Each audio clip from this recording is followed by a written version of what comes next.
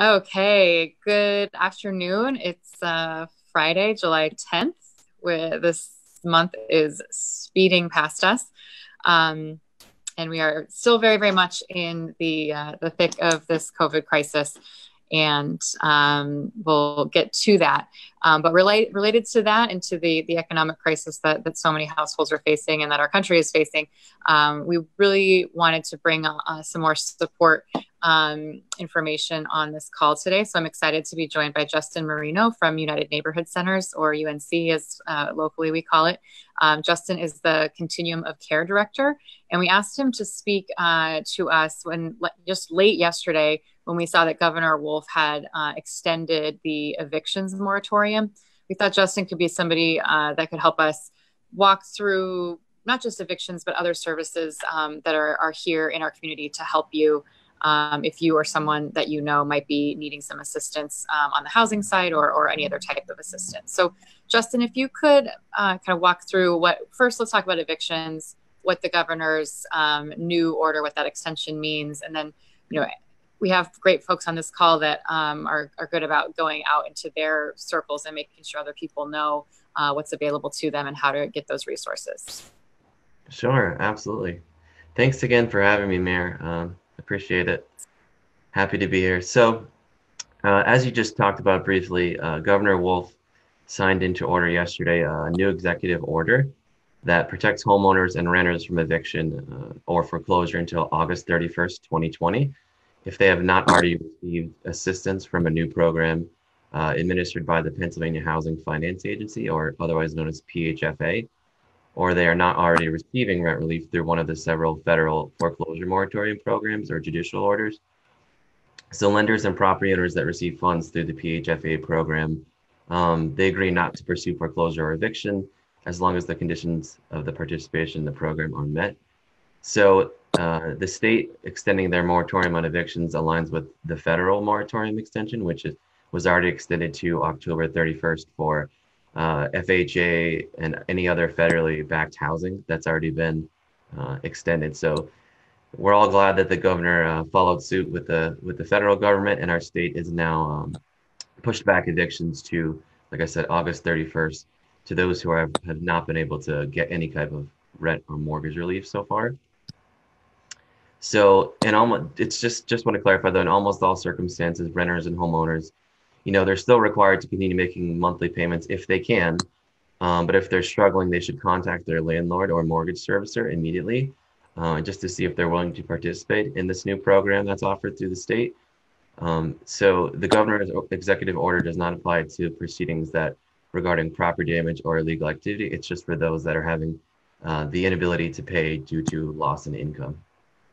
Yeah, I think that's an important point, and thank you for bringing that up because I know, not you can't please everyone at the same time, but it's important to note that if a tenant is doing something that's unsanitary, unhealthy, something that's related to the social environmental things, not the financial, that's a different type of eviction, right? We're talking about not being able to pay, an inability to pay related to, Exactly.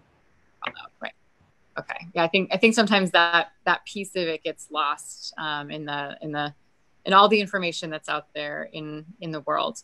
And to your knowledge, have a lot of people taken advantage of this extension? Has it been pretty easy for people to get those extensions?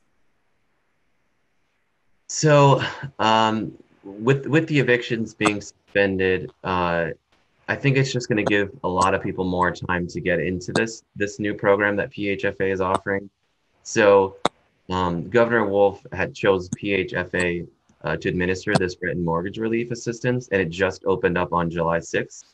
So, in doing this extension, it's going to give people a lot more time to apply for assistance, to reach out to their landlords to get them to agree to it as well, because I think not only does this program and this extension benefit, obviously, lessees and consumers and mortgage holders, but it's going to benefit landlords too, because they're going to be able to get some of that, back rent that may have been owed to them or rent that they may not be getting in the future, instead of having to take someone and evict them. And, it's kind of a lose-lose situation. We always want to avoid that. So with this new program that's being offered through PHFA and administered through Lackawanna County, someone could receive up to 6 months of rent, $750 a month. So it's $4,500 maximum between March 1st of 2020, if it started then, and all the way up until December of this year. So any 6 month period could be covered. And I think it's just going to be a great program that's going to allow people to kind of get back on their feet. And it's just starting, like I said, on July 6th. So we're kind of gauging how difficult it is for people to do so. But we certainly want to encourage anybody who's having difficulty to reach out to any of the local agencies that could assist them in applying too. So whether it be Lackawanna County, UNC, Catholic Social Services, Catherine McCall, any of the local providers could help you fill out those applications too. And they could be done either electronically or through the mail. They could be mailed to the Lackawanna County office. So Lackawanna County actually has a dedicated email. They did just release a press release recently too. So they want to make it as easy as possible for people to fill out these applications to verify their income, that they did lose income due to COVID, and get these funds and get them back on their feet. That's great. And that's the rent mortgage relief assistance. Yep, exactly. I think we've had some of these links up, but if you can make sure that we have all of them, if my team has them, we can repost them and make sure that we're making that easy for people to find on our website as well. Sure. Yeah, I'll send it out in a nice little paragraph where we have all the info and all the links, because we want to make sure the word gets out and that people get on there and get the applications in, because August 31st is going to be here pretty soon as well, before we know it.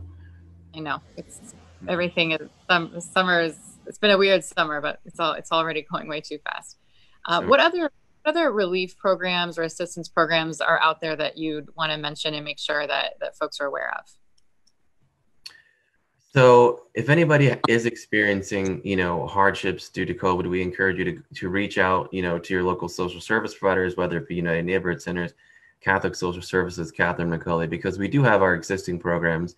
We have housing counseling, we have budgeting classes, we have our food pantries that are all still active, and people are utilizing them, but they're, some people don't know, they may be first-time users of the system, social service system. So we just want to continue to let people know that we do have food for those that are in need. There's housing assistance that's already out there.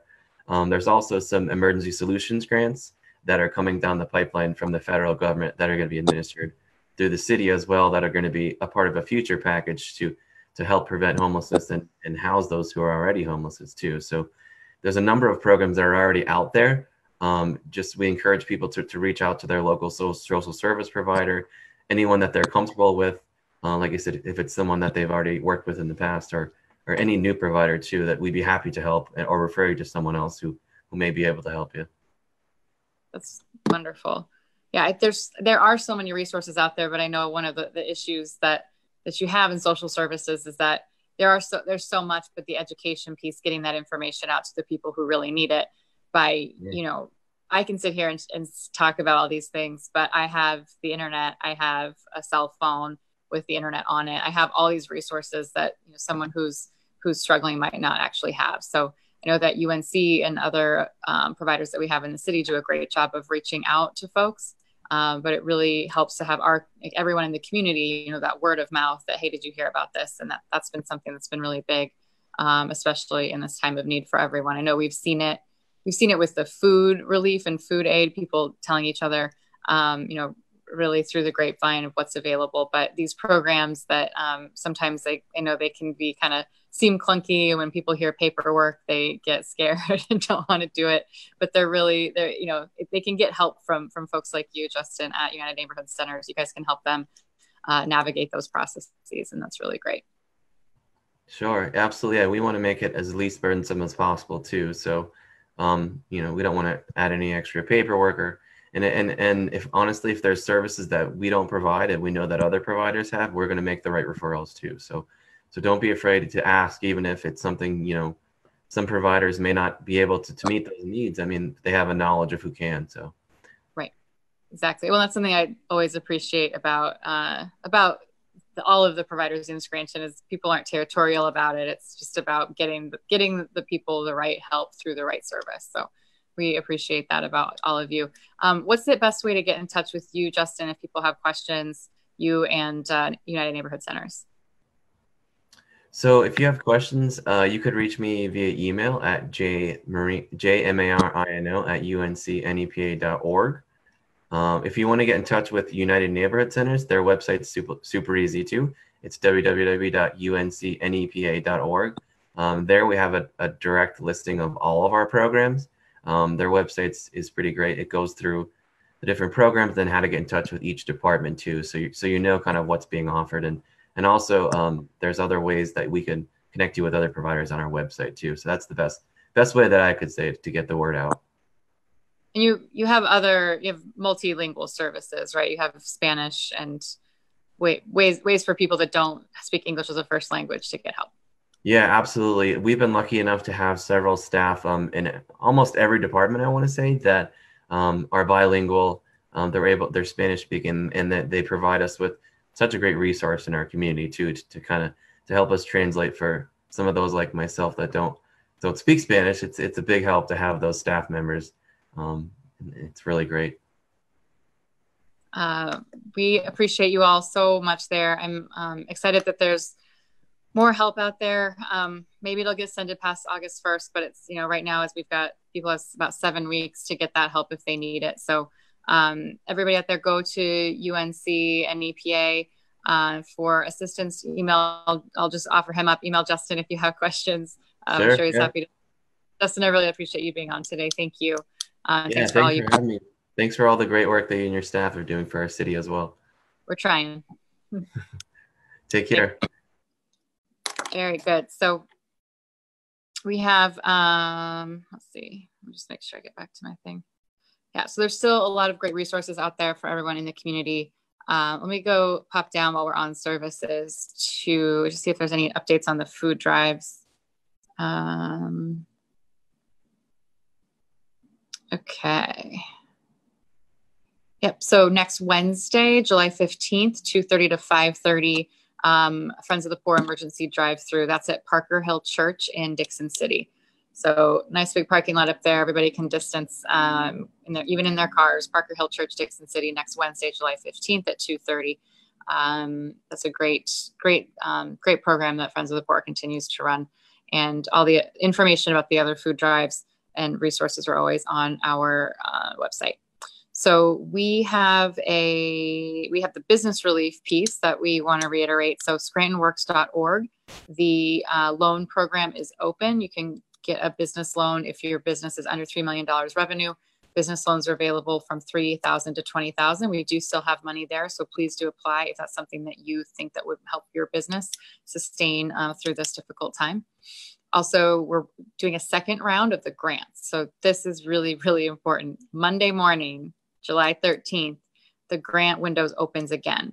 So we didn't expend all of the funds yet. So the grant window opens again Monday, July 13th, 10 a.m., $2,500 for qualifying small businesses. Your business must be in Scranton, must operate in Scranton, under $1 million of revenue. So there's still $2,500 grants out there. We're very excited about that. So please, if you know somebody who wasn't able to access that in the first round, let them know. If you're a business owner yourself, please apply. Again, Monday, July 13th, 10 a.m., second round of the grants. So we don't have a lot of funds left, but there are some. So please do that. And once you're qualified, it is first come, first serve. So, oops, and I just lost my notes. Great. Okay. So on the COVID front, so we talked about this last week. Thankfully, cases and deaths continue to stabilize here in Lackawanna County, which is great news. But I think we've all seen that the rest of the country, things are really, really spiking. And you have places like Phoenix, places like Houston that are starting to look like New York a few months back. So that is really concerning. We're seeing a lot of, I think a lot more cases just out there in the country, maybe not exactly here, but I think it's a matter of time before we potentially would see more here. And we continue to stay vigilant and to really make sure that people are still doing their part. So we don't have any big updates from the city perspective right now. We're still in green phase, still successfully. People, thank you for coming just into our small treasury office, just that one part of City Hall. That's really helpful to us. We're not holding public meetings here at City Hall. We're continuing to do those remotely throughout this month and August. So we're feeling good here. We're in touch with the educators in the schools. They have maybe the tallest order right now in terms of trying to figure out what to do. It's really kind of an impossible task that those schools are dealing with. We're trying at the city to be as helpful as we can, and we convene a group every couple of weeks, all the educators and our medical experts, to bounce ideas off of one another and get updates. But I know that all the educators are working really hard to find the best solutions. I know that they're not all the solutions aren't going to be great. I know prom got canceled, and that was heartbreaking. These are just really hard times. And so I'm sorry that this is happening for all of us. But it's tough. On the mask front, so we are rolling out, it's something that we're following, but we're formally rolling out the mask procedure and how we as a city will deal with violations. We will get that out sometime today. But essentially, if we receive a complaint from a business where, say, employees aren't wearing masks, or the business or organization is not enforcing masks, we receive a complaint, we will send a health inspector or an officer from SPD. If they see a violation, they will note that on that first visit. They come back a second time and there are still violations, that business, that organization will be cited. And that citation is $300 per infraction per day. So it's expensive if you're at a business or organization and are allowing people not to be wearing masks. It's meant to help us all feel more safe and more comfortable. So that will be, and that is what we have been doing, but we hadn't released a formal procedure publicly. We've gotten a lot of questions about that. So we'll get that document out. And if you want to see it, we can either send it, we'll be responding to emails about it, and we can put it up on the website. So that piece is there. Now, last weekend, Scranton Police Department responded to over 200 calls related to fireworks, which I'm grateful to SPD for working on that so hard. I know it was a stressful weekend for everyone. The City Council last week, they took under consideration a joint resolution together to ask our state legislature and our governor to repeal Act 43, which allowed this mayhem and the fireworks mayhem in our city in the first place. So City Council and I are going to be pushing for that, but we need the community to help too. So Mayor Brown of Wilkes-Barre has a great form letter that he's asking Scranton residents to also fill out. We'll get that out to the community as well. It's easy for you you've got the form letter right there. You can print it off, or I think even submit it electronically, so that we can really be putting pressure on Harrisburg to repeal this. There's some little things that we can do in terms of being the city. We can try to enforce, but enforcement's very, very difficult, as I think everyone can understand why. We have to actually see someone light a firework in order to cite them. And right now the citation is only $100. We are putting an ordinance up to council next week where it would be a city violation, it would be $300. So if we can get that up, great. It's something, but at the end of the day, really having these fireworks be legal in the first place is tough. So we'll also have that form letter out. Thanks to Mayor Brown and Wilkes-Barre for really getting after this one. And hopefully it's something that we can make some improvements, and hopefully the legislature will listen to residents and understand what a difficult thing this is. I know it's tied to revenue, like everything. I know it's a nice tax for the state to be able to charge, but at this point, it's at the expense of the safety and welfare of residents, from our older adults to our veterans to our kids to our puppies. So that's important, and I'm grateful also for City Council and President Bill Gaughan we're working together on this. I don't think I have any bigger announcements today. Oh, we do have a cool Parks passport. So we'll be rolling that out. It looks like actually I have one.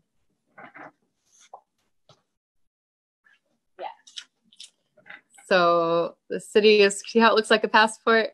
Great job on my team's part by putting this together. So it's a passport. It has pictures of every single park in the city. So that's some pictures and information, and then it's got a place for a sticker here.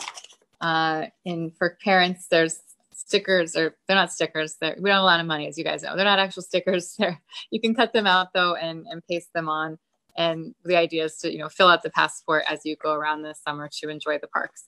So we have these at City Hall. They're inside City Hall. If you come in the front door during business hours, outside hours, they're in the Dix Court alleyway there. We also have them at Weston Field.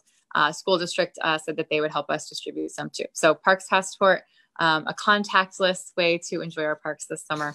So something fun for all of us. What else is happening? Let's see. We have a new mascot here at City Hall. This is my friend that I've had with me for about 6 years now. I think I bought him. It's a wooden deer head. It's not a real one. So I don't want to offend any folks out there that don't agree with hunting. He's also wearing a mask to make sure that he's following the rules himself. So we're trying to have a little bit of fun here in what is a pretty rough time. Okay. Woo, lots of questions today. Okay, so Trudy is asking, can we look into getting Hometown Heroes banners? Yes, so Councilman McAndrew proposed this at City Council last week, Trudy, and he and I are working on that effort. And we will, we'll work on that. There is the memorial, there's, the Veterans Memorial outside at the Scranton High School. There'll be a ceremony on July 25th. That monument's coming before then, though, which is really exciting.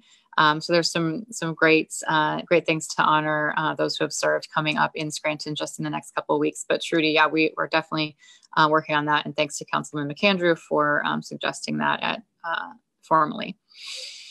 Okay, so Tammy, for fireworks, Tammy, the police non-emergency line is the best way to lodge your complaint about fireworks. 348-4134. Again, non-emergency line for police. This is best for fireworks. 348-4134.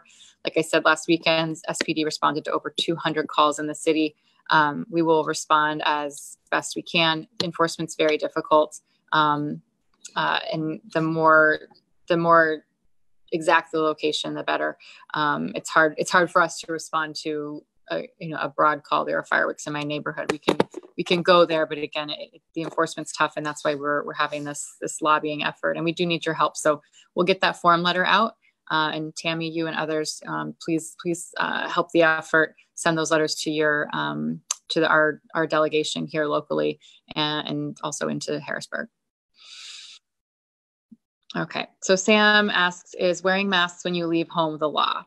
So now, as of last week, the order from the state is mandatory masking when you leave home. The intent is to, obviously to decrease transmission between people in public spaces. So, this is really, again, about respect for each other, knowing that my mask protects you, your mask protects me. It's a thing of mutual respect. It is an order. It is. We at the city are most concerned about enforcement at organizations and businesses that might be allowing customers to not wear masks or employees not to wear masks. That's where that mask procedure comes in. But it is a government order, and we really do ask people to please be respectful, and please wear a mask when you leave your home. So the follow-on question is, will SPD enforce mask wearing? So we'll enforce it at businesses and organizations, and events if needed.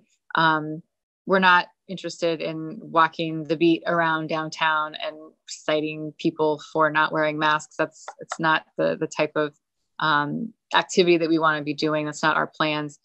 We really are asking for this to be a team and community effort here at the ground level, where we just do our part. Just please do your part. It's a public health crisis. We're in a pandemic. This is no joke. So we really, really need to wear those masks. And as we've seen, we all know that we don't know a lot. We still don't know a lot. about COVID-19, but the data keeps showing more and more that it's airborne and it's droplets, hence the masks being the most important thing. And then of course, sanitizing, washing your hands, and keeping distance. Shmuley asks, what is the reason to wear your mask when alone outside? Okay. So if you're doing a solitary activity, there's no need to wear a mask. Like if you're in your backyard planting flowers, you don't need to wear a mask. But if you're going out to take the garbage out, if you're going to be alone, you're all right. It'd be great to take a mask with you. I know I've run into this a couple of times myself, where I run out to take the garbage out and I forgot, and then I see a neighbor and I don't have my mask, and I say, I'm sorry, I can't talk because I don't have my mask on. So just get in the habit. Like my husband and I now keep our masks. We have a box of masks at our door. So we always take one out when we're going out, so that in case we see a neighbor, we're always able to have that mask, and then we can have that nice distance conversation with our neighbors who we miss talking to very much. Okay. Rob asks, are you aware restaurants are blocking sidewalks with outside seating and cause people with wheelchairs to go into the streets? No, Rob, I'm not aware of this. And you are right. This should not be happening. We have absolutely told everyone that they need to allow, I believe it's not 4 feet, I believe it's 6 feet for pedestrians to pass. So Rob, if you see this, if others see this, please call 348-4193. That's our inspections department. Again, 348-4193. And we can respond. So all of our restaurants who have gotten these either already had a permit for outside or temporarily have one, they are supposed to leave space for you or for whomever in your life is in a wheelchair. So please call 348-4193, or you can email scranton311@scrantonpa.gov. Bill asks the recycling question. Are we recycling items yet? So the Lackawanna County Recycling Center, Lackawanna Recycling Center is still not accepting items. We are working on, they've put forward just this week, they put forward a proposal, and we're reviewing that proposal in addition to alternatives. And I'm anxious to get that back up and running as well. It's been a very frustrating time for having the recycling change because of COVID. It's been very frustrating for all of us. Okay. Glenda is asking about people quarantining after traveling. If they cannot separate from their family, does the whole household need to quarantine? So Glenda is asking a question about Governor Wolf's order last Thursday that said if you've traveled to one of, I think it's 15 states at this point, if you've traveled to one of those, say South Carolina, if you're coming back, you need to quarantine for 14 days. Now, the order from Governor Wolf states that only those who have traveled have to quarantine. So Glenda, that's a really good question. And at this point, the governor's order states for those who have traveled, they need to quarantine. But if you're in you might want to check in with your employer. If you're the household, if you share a household with somebody who traveled to one of these states, you might want to check with your employer or figure out what the best step is forward. And this is why this is so hard, right? We're in the green phase now, but there's more and more precautions being put on, which I think is a good thing in many ways. What I'm hoping this means is we are in green phase and our businesses can be open, but we're adding on more broad precautions and orders are like globally around everything, instead of what kind of seemed to happen at the beginning, where you were deeming businesses essential, non-essential. Right now, to me, it's better if we all are mandated to wear masks. If we're mandated to quarantine, then I think that makes a lot of sense, and we then hopefully can keep we can keep the businesses and organizations open. So Judy's asking about nothing being recycled. Sorry, Judy, to clarify, the paper and cardboard is being recycled. That has been being recycled this entire time. It's the commingles, it's that glass, aluminum, plastic that the recycling center stopped taking because of COVID. They informed us last month that instead of opening back up under yellow or green, which was what we were waiting for, they decided that they have not reopened, and now they're set out a proposal to charge us and the other boroughs and townships and cities in the county, which has, to date, we've not been charged for taking our recyclables, and now they're wanting us to pay. So we are again reviewing that. But your paper and your cardboard has been being recycled, and the commingle, we've been upfront about that since day one. The commingles, they stopped taking in March because of the contamination risk for people, putting their mouths to cans, bottles, and plastic. Okay. So Judy's question, and as I said, we're reviewing options for that. It makes me sick also, Judy. And Bill and anybody who's on there. My mom's always on these Facebook lives, and she knows I've been recycling since I was 10 years old in 1990 when we got our first bucket. I still do now, but I was 10 years old. I was washing out the shampoo, and at that time you had to separate the 1s, the 2s, 3s, the 4s, the 5s, 6s, 7s. And I was always diligent about that. And it's something that we've got to settle out. And I think we even have a call tomorrow morning about that to figure out what the best way forward is for us. Okay. I don't see any other questions today. Really appreciate everybody logging on and being in this with us. We're really trying to get back to you as soon as we can, from letters, calls, emails. We can't always respond in that first moment or that first week. Sometimes we'll get a letter. We got a letter last week, and we are working on a response. We can't respond to everybody in the same day that you get to us necessarily. So please be patient. In a similar way that I want to manage expectation from the Treasury Department here with the checks for the refuse. It's a very, very, very small team, like 2 people. So it's very small. Here at the mayor's office, we basically have a couple people that are answering those calls and emails. So I'm so grateful to those teams. I'm grateful to the team that is always working so hard to answer those phone calls, answer those emails. Denise, Megan, you do an amazing job all of the time, and I appreciate you. So please know that we are going to get back to you. We haven't yet, and you sent us a message earlier this week or last week. We will get back to you. We're trying really, really hard. It's a big city, 77,000 people. We have a lot of ways to get in touch with us, which is by design. We want to be accessible, and we will answer your questions. And we do take every call and email seriously.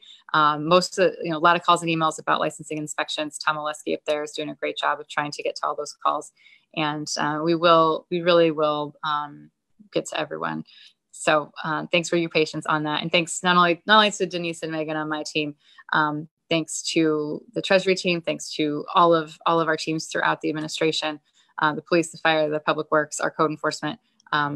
Everybody's working really hard, and I really appreciate that. So with that, thank you guys. Have a great weekend, and we'll see you here at noon next week.